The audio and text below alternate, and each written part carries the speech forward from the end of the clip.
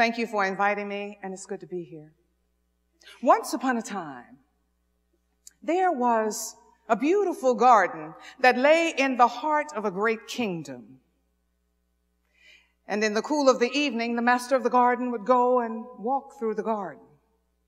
Of all the inhabitants of the garden, the most beloved was the beautiful bamboo tree.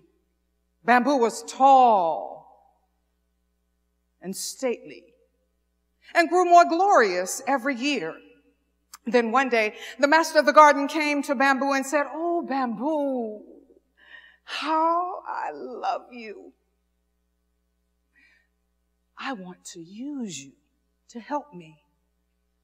Bamboo was ecstatic because finally the time had come when it would learn its meaning and its purpose. And Bamboo, in all of its excitement, answered the master of the garden and said, "Oh, master, use me as you so desire." And the master of the garden said, "I will use you, Bamboo. I will cut you down." Bamboo shook with horror and said, "Oh, no, master, cut me down. Oh, no, master. No, use me for your joy. But please, don't cut me down."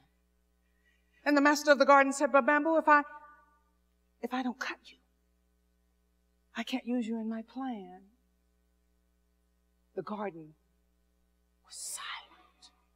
Wind held its breath. Bamboo drooped his tall, proud crown. And Bamboo said to the master of the garden, "Master, if you cannot use me except you cut me down, then do what you must do." The master of the garden answered Bamboo and said, "Bamboo, my beloved Bamboo, I will cut you down, but I must also cut your leaves and your branches from you too." Bamboo again shook with horror and said, "Oh no, master, not that. Lay me down and lay my beauty in the earth. But don't take my leaves and my branches too." And the master of the garden said, "But Bamboo, if I don't cut off your leaves and your branches, I can't use you." And once more Bamboo whispered, "Then master, cut away." And the master of the garden was quick to say, "Bamboo, my beloved Bamboo, there is still more that I must ask of you. Why, I must split you in two and cut out your center. If I don't cut you so, I can't use you." This time Bamboo drooped down to the ground, and he said to the master of the garden, said, "Master, if you can't use me except you cut me and strip me, split me and empty me, then do what you must do." So the master of the garden cut down his beloved Bamboo. He hacked off the branches, split him in two, and cut out its center.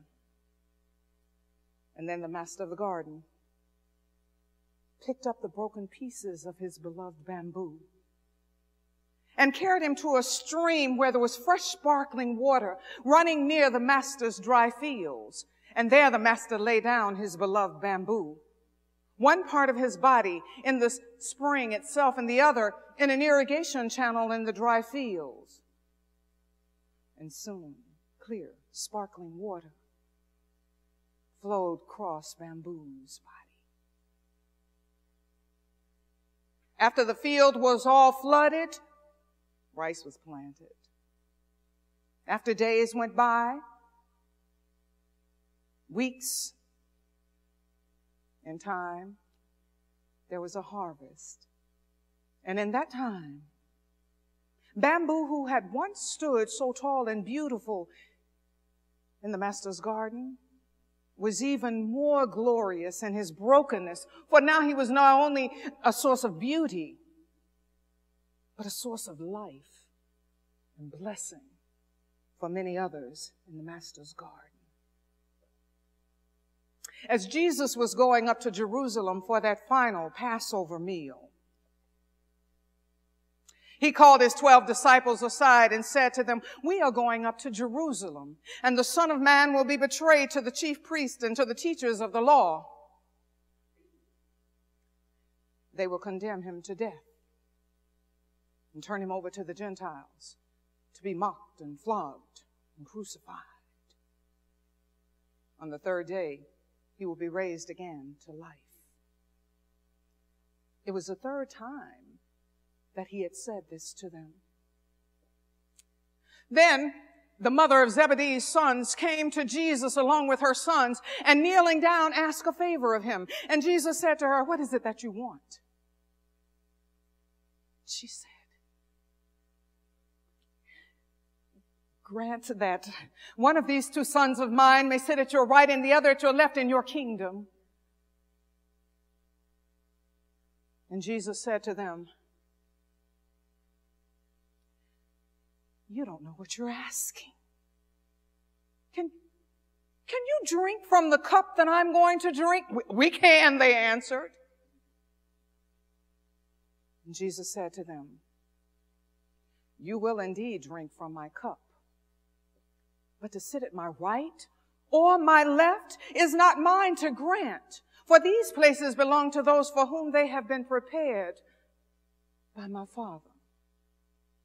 Now, when the other 10 heard of this, they were indignant with the two brothers. Jesus called them together. And he said to them, "You know that the rulers of the Gentiles lord it over them, and that their high officials exercise authority over them. But not so with you. Instead, whoever would be first among you must be your servant. Whoever would be greatest among you must be your slave. Just as the Son of Man came not to be served, but to serve, and to give his life as a ransom for many."